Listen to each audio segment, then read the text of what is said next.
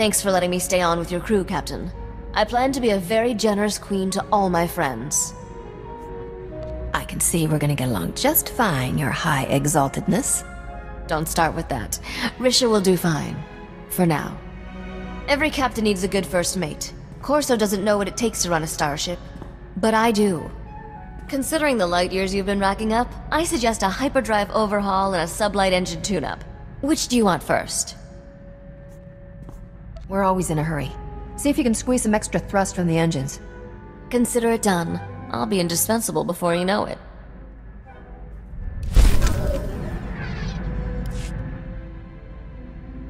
Bet you were surprised to see I can hold my own in a fight.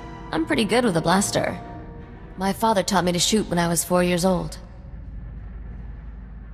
Sounds like Nock didn't give you much of a childhood. Are you kidding? His lieutenants were terrified of me. They let me do whatever I wanted. Father wanted me self-sufficient as early as possible. Said I'd need it to survive. He was right. I still remember the day he told me he was going to sleep for a while. Said I was on my own. Going to sleep? You must have thought he was dying. Oh no. He always treated me like an adult. I knew what was happening, even if I didn't understand it. I was 11, made my first solo hyperspace jump and flew to Dantooine. Father had a hideout there. Talk about your one bantha planets. For a few years, Dantooine's population was doubled thanks to me and Father frozen in carbonite.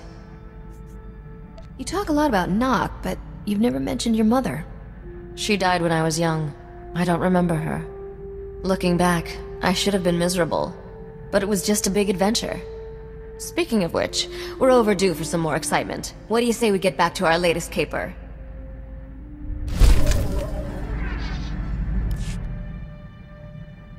Sometimes I can't believe you actually got back my crown. Do you know how many spacers died looking for it? Don't take this the wrong way, but when we first met, I thought you'd end up like all the others. I'll always beat the odds. You can count on that. Why do you think I stayed with you? I'm hoping some of that luck rubs off. What I'm really saying is, thanks. I wouldn't be where I am without you. You don't have to thank me, Risha. We're not business partners anymore. That's all the more reason to say something. Anyway, didn't mean to slow us down. I'm sure we have plenty to do.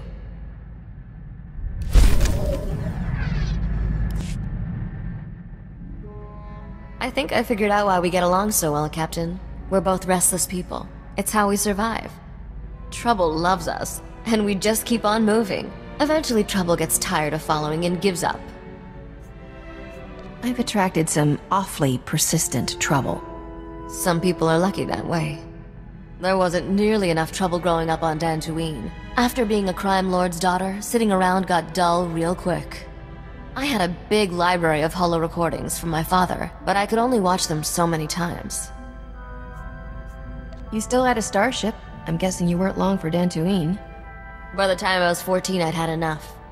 I buried Father's carbonite chamber someplace safe and hit the hyperlanes with a new identity. Those were good times. I met Juran and Adila, got mixed up with Beryl Thorne, lived a life of crime.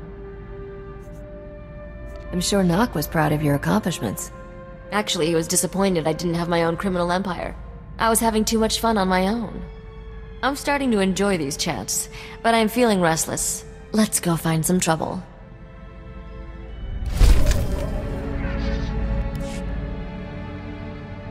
I envy you, Captain. You'll always be free to do as you please. That all changes for me, once I'm a queen. Dubrillion is getting along fine without you. Do what makes you happy. Ruling a planet has its perks. I should at least give it a try. I've studied records about the Drayan dynasty. They started from humble beginnings, distinguished themselves as war heroes, officially anyway. In reality, they backstabbed their way to power just like every other ruler. Some were better at it than others. If they'd been able to hold on to power, you'd already be queen. It only takes one bad ruler to topple a dynasty, and my great-grandfather was good at burning bridges. Father had his failings, but he inspired loyalty. Whenever he defeated a rival gangster, he always freed the enemy slaves. He gave them a choice: join him or take their chances elsewhere. No recriminations for anyone who left. The rest became family. Interesting way to recruit new talent. How many slaves actually signed on? Those people had a lot of anger issues. Most were excited to have a job that let them express it. There was this one little Twi'lek girl who joined us. Best thief I ever met. Got into all sorts of trouble together. We were like sisters, but when Father's organization collapsed, we got separated. I never found out what happened to her.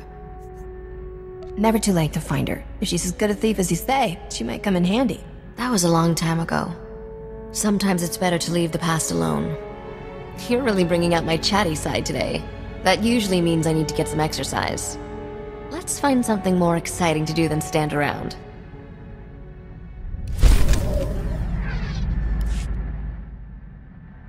I'm reviewing the holovids of Dubrillion.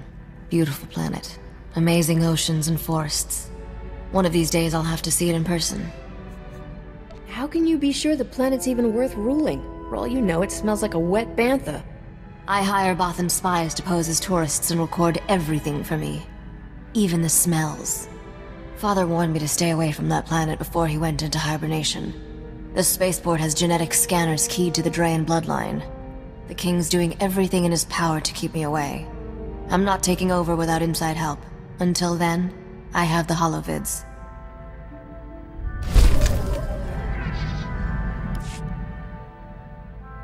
If I'm going to take over Dubrillion, I can't keep looking for allies in the same old places. The scum of the galaxy isn't as useful when you're stealing a throne. I need a better class of accomplices. You can't steal anything big without some corrupt officials on your payroll. There are some interesting rumors out of Dubrillion. Turns out the aristocracy is unhappy with the king.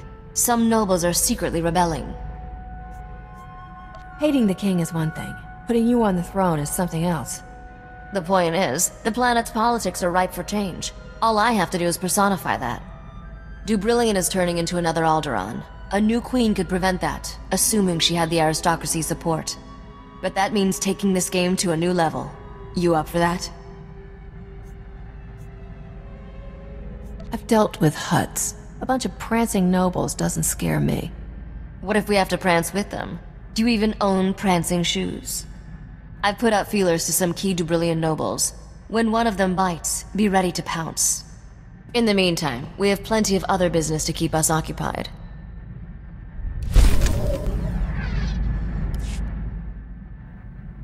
My search for allies in Dubrillion's aristocracy has been interesting. Got an offer from a lesser baron. What a piece of work. Guy must think I'm an idiot. Took 2 minutes to verify he's a spy for the king. He was baiting me into a trap.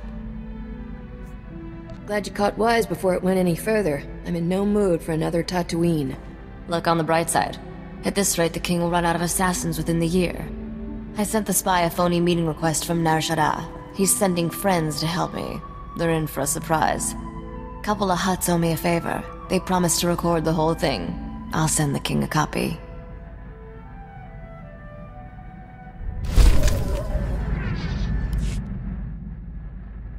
Never thought I'd say this, but you're my favorite partner in crime. You make beating the odds look easy, Captain.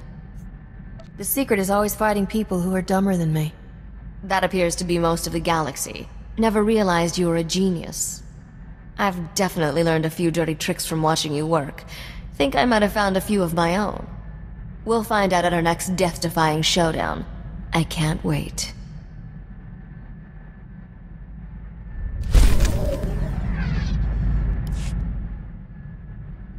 You probably think I'm chasing Dubrillion's throne to get rich, don't you? Credits are just a means to an end. You must want all that money for something. I've seen what bad leadership does to a place. Alderaan, Nar Shaddaa, even Coruscant. They all suffer because of who's in power. I'm not looking to plunder Dubrillion. I want to make it better. Run their society the right way. I knew that mercenary attitude was a lie. You're a bleeding heart do-gooder. Admit it. Don't be ridiculous. I'm talking about political survival. Every successful leader has the same strength. They're perceived as generous by their subjects. Give the people just enough of what they want, and they'll leave you alone. That's something the King of Dubrillion doesn't understand. For a second, I thought I was seeing a whole new side of you. False alarm. I'm just saying what everyone else is thinking. Nothing wrong with that. I can make this work. It's all about negotiation, and I'm good at that. I'm just thinking out loud now. We should get back to business.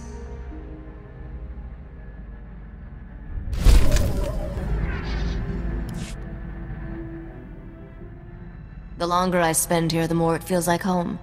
I'm even starting to appreciate Corso. Must be coming down or something. Promise me you'll visit often when I'm Queen of Debrillion.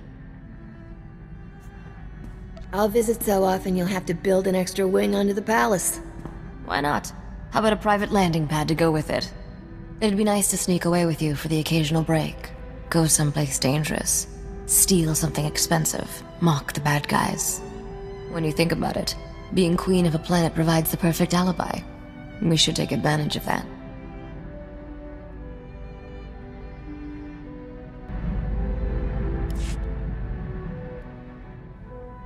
Guess who found a potential accomplice in the Debrillion aristocracy? Feast your eyes on this hollow-embossed, genuine flimsoplast invitation. See that fancy Arabesh lettering? Hand-drawn, in ink, classy. Count Merritt Reneld requests the favor of your presence at a discreet location in the Galactic Senate Tower on Coruscant at a time of your choosing. Does that invitation say why Baron Fancy Pants needs a face-to-face? Why can't he talk to you by holo?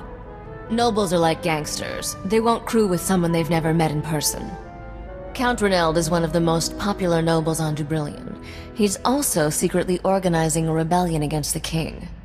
His invitation is addressed to Risha Drayan, royal heir to the Drayan dynasty. He's taking me very seriously. I didn't think you were broadcasting your true identity. I had no choice. Risha from Nar Shaddaa doesn't carry the same weight as Risha the future queen. I'm contacting him by holo to arrange our meeting. Wanted you here to help me get a read on him. Opening a channel. Whoa. This is a tremendous moment, your royal heiress. I grew up hearing tales of the Drayan dynasty, the great battles your ancestors fought. I never believed I'd meet a member of that proud bloodline in person. You have my deepest sympathies for your family's exile. Risha wants back into Debrillion politics. You can make that happen, right? You must be the starship captain who recovered the crown of Debrillion. My world is in your debt. The king wants that crown, and my head. He won't be happy if he finds out we're talking. The man has lost all reason. He must be removed from power, but in a way that spares our world a bloody civil war. I believe the common people and aristocracy alike would embrace the Drayan dynasty heir, especially if she wears the crown of Debrillion. Nothing is ever that easy. Skip to the part where our lives get complicated. It will not be enough to dethrone the king. He must be replaced by someone that people view as one of their own. Right now, you are an outsider. The only way to change that is to marry someone from the existing aristocracy. Get married? To who? Well, the only available suitor is... Great stars, this is awkward. I am offering myself in marriage to you. Marrying Risha would make you king, wouldn't it? How convenient. The royal heiress would hold primacy of power. I would be her subordinate in all matters. I understand my proposal is abrupt, but I wished to make my intentions clear and not waste your valuable time. I certainly don't expect an immediate response. All I ask is that you consider this for the good of Debrillion. That'll be easier to do once we've met in person. I'm on my way to Coruscant. See you there, Count. Well, that wasn't awkward at all. That was the worst blind date ever. You've known this guy all of 2 minutes and he proposes marriage? Crazy. This isn't romance, it's just politics. Under the circumstances, I should probably take this meeting alone. Be back soon, Captain.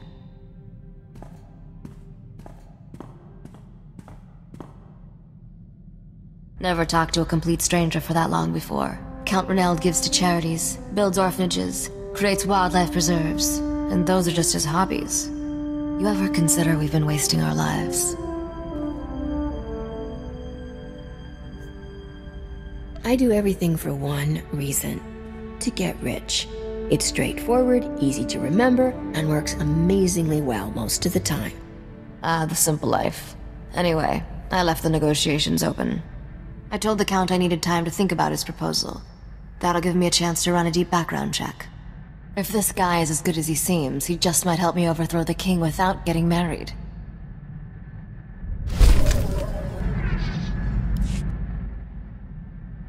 Count Renald is a man of his word. He sends me daily updates about his rebellion's progress. Incredibly sweet, beautifully written updates. I knew taking Debrillion's throne would be a challenge, but this is getting complicated. Merritt's every bit the man he appears to be. Even the dirt I've dug up on him turned out clean. It's Merritt now, huh? Sounds like you two are getting downright chummy. He keeps insisting I not refer to him so formally. It's cute. Nothing about this guy triggers warning bells. When it comes to husbands, I could do a lot worse. I'll stop bothering you. I needed to talk, and you're the only person who understands me. I'm always here if you need me. I'm sure there's trouble somewhere with our name on it. What do you say we go take all its credits?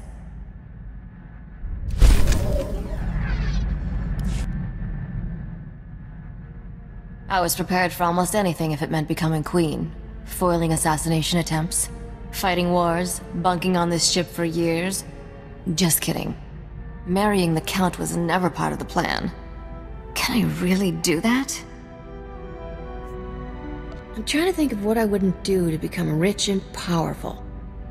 Nope, I got nothing. I've seen how your eyes wander every time we land on a new planet. You might get married, but could you stay that way? Ugh, I hadn't even thought about producing heirs. Not that he wouldn't be a great father. This conversation's officially given me a headache. Let's go do something outrageous.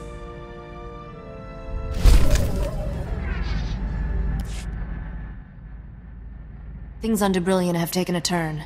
The King's put a death mark on Count Renald's head. When the citizens heard that, they rebelled.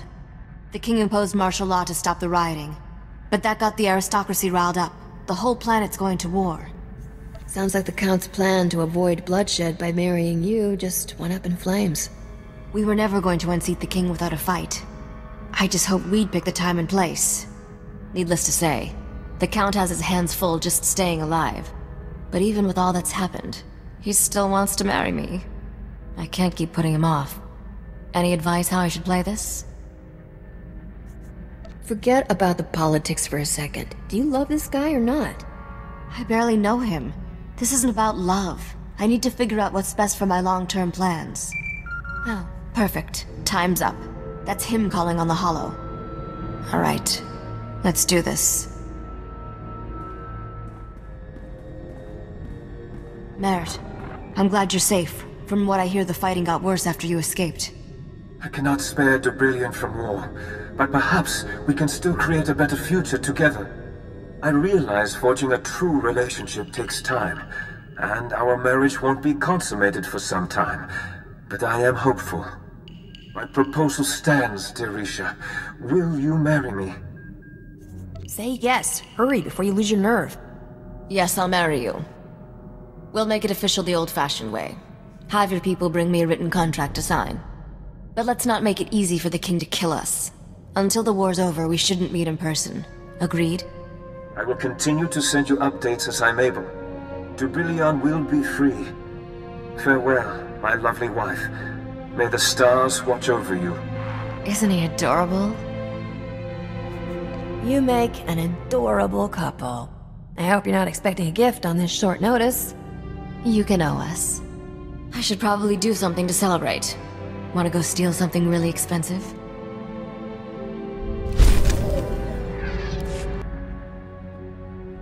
I've been getting reports on the war for Debrilion. It's dragging into a stalemate. Nobody has a clear advantage yet. I want to get more involved with the war effort, but my allies tell me the best thing I can be is a symbol. What are you supposed to represent? I don't know. Some nonsense about New Hope. The minute I open my mouth and start talking politics, I risk losing support. I can't afford that right now. Guess I'm stuck on the sidelines until it's over. At least I have company.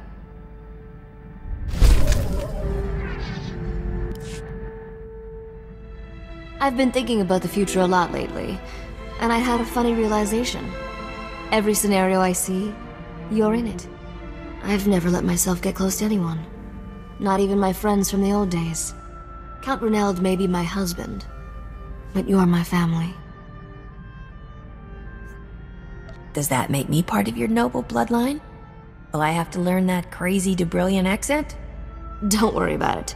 My first edict as queen will be to teach everyone on the planet how to speak proper basic.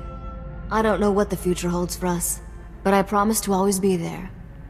Not just for you, but everyone you care about. That's as mushy as I'm getting. Back to finding trouble.